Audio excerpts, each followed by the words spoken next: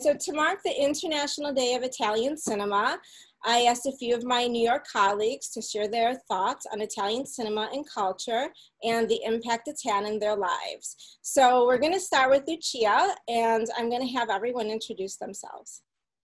My name is Lucia Grillo, or Grillo, Lucia Grillo.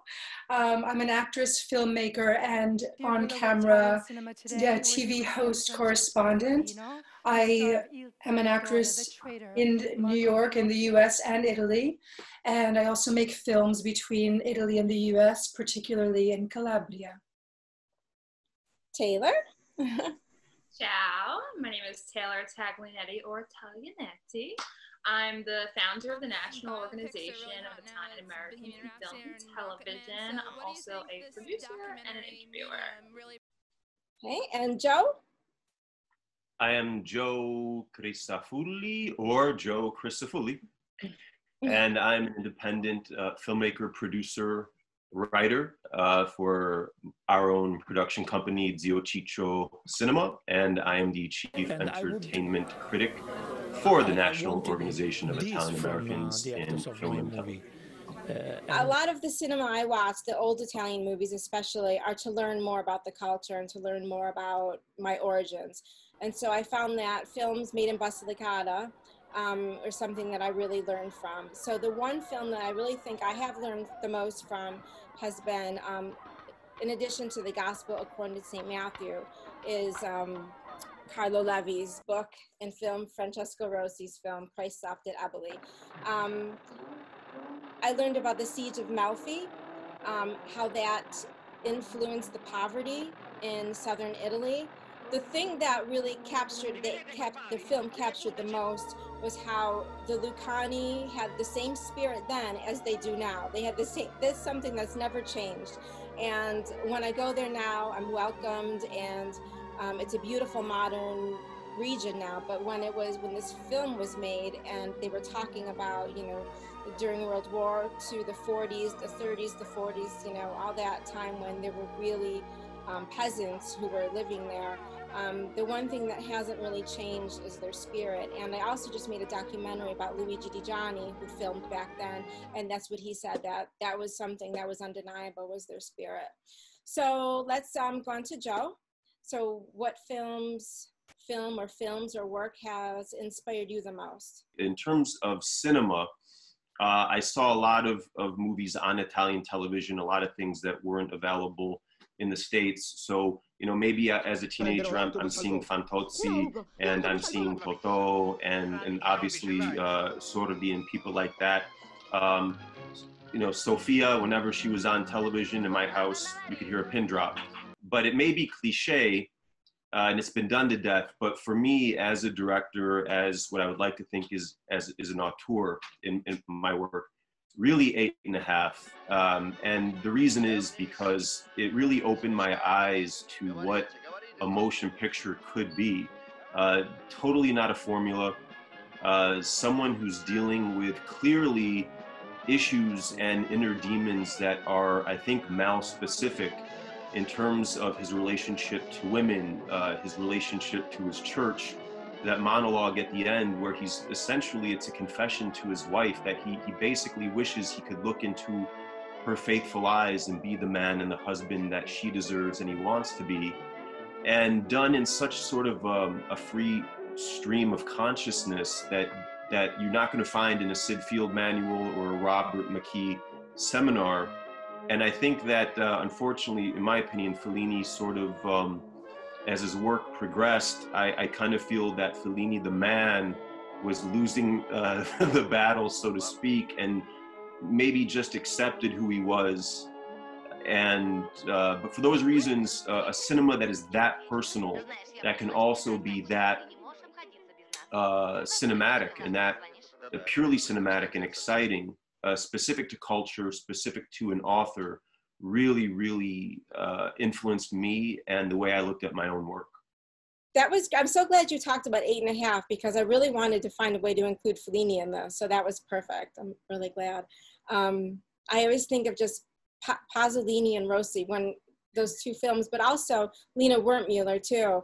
The very first film I saw in this modern Italian cinema, because like you, Joe, I grew up with, you know, Sophia Loren and, you know, Mastroianni and all that. So they were kind of part of my extended family in a way.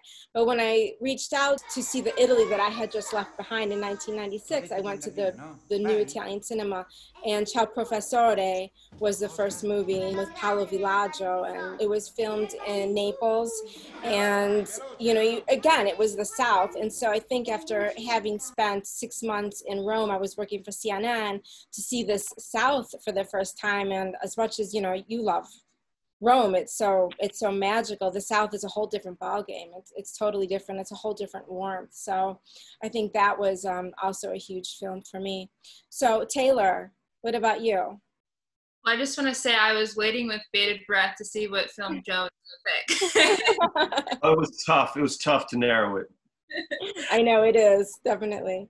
Yeah, so, okay, I picked Bicycle Thieves because there was no other choice for me. I love that film. I think it was the first Italian film I'd ever seen, so it's just always stayed with me because of how simple it is. And I think sometimes when we think about, you know, the most revered films of all time, you know, we might look at how complicated they are, or, you know, how ingenious they are for doing something really gimmicky. And this movie has no gimmicks. It's just, you feel like you're watching a documentary. And I just think that the whole message of the film really resonates now. It's a timeless film. You know, you can have an impact on someone. You know, the whole point of the story is that this guy his job depends on a bicycle and someone steals it. And, you know, maybe that, you don't know, you know, the reasons why that guy stole it, but, you know, that whole impact that this can literally destroy someone's life. And you think about the coronavirus, you think about all that's going on in the world with racism. You know, as an individual, you can have an impact on someone's life for the better or for the worse. And I have never seen a movie that quite was like it in just all elements. Even the cinematography is just so beautiful, the close-ups.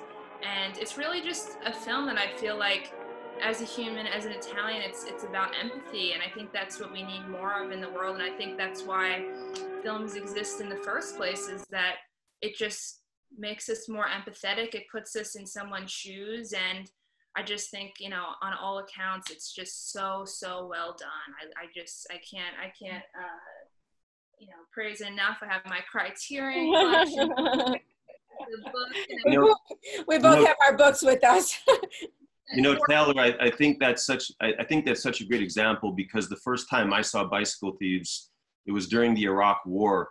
And I mean, the first time I saw it properly in the theater, uninterrupted. And I was at ground zero on 9/11. And it, you know, that changed my whole life. And I happened to see it with a coworker of mine at the time who was from Iraq. And he had fled Saddam to go to Florence, where he started an anti-Saddam newspaper in Florence. And so he and I spoke Italian, and he loved Pasolini, Oedipus Rex, he took me to, but he loved neorealism and Bicycle Thieves as well. And he's the one that took me to Anthology Archives to see De Sica's movie. And that was my first exposure. Two guys who showed up to work every day, both drained, probably because of our shared PTSD. And he exposed me, an Italian American, to this wonderful piece of empathetic Italian cinema. And there was an old lady that saw us on our way out, and she said, "You guys saw Bicycle Thieves?" We go, "Yeah." She goes, "Is it still as great as ever?" And we were like, "Yeah." But empathy, yes, exactly. Cinema is an empathy machine. Hold on a second. Sorry for stealing the time. No, you're not. We're good. So Lucia, what is yours? Well, several. I know, right? It's so hard. It is. I think probably directly for my, let's say my narrative films, my documentaries are other, but my narrative films that were shot in Calabria, I think probably Roma Città Aperta, because I call my films neo-realist, right? Because they're from the neo-realist tradition. I just loved the humanity in the neo-realist films. You know, how raw they were. But recently, you know, Jeannine, but I think the general public doesn't know that I have a feature film and a TV series, an adaptation from a book right now in development between Calabria and New York. And in doing research for developing these projects, I've been studying more, revisiting and then even discovering new films. So recently, a few years ago, I had seen for the first time Corbucci's The Great Silence. C'è un uomo che fa tremare I cacciatori di taglie quando lo incontrano. Lo chiamano silenzio. Perché dopo che è passato lui, resta soltanto il silenzio e la morte. I love Westerns. I didn't as a kid because I thought they were like dad's Sunday films. But when I was living in Italy, when there were only 3 channels still, they would replay them. And it just, the cinematography and the storylines were really astounding. And I recently, back here in New York, saw Corbucci's The Great Silence. And it's ahead of its time. And there's an interracial couple. There's a very left-wing storyline, which particularly appeals to me. The main character is silent. He doesn't speak. And I just thought it was such a great piece of filmmaking.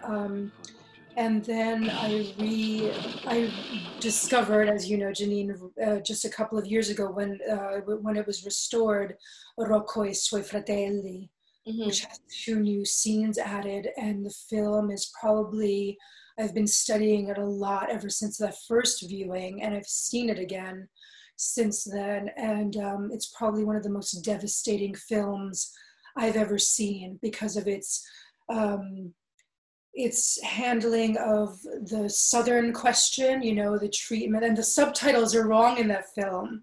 There's a woman who calls the recent Southern, I think they're from Basilicata. Yeah, they cut the scenes out though, unfortunately, in the beginning.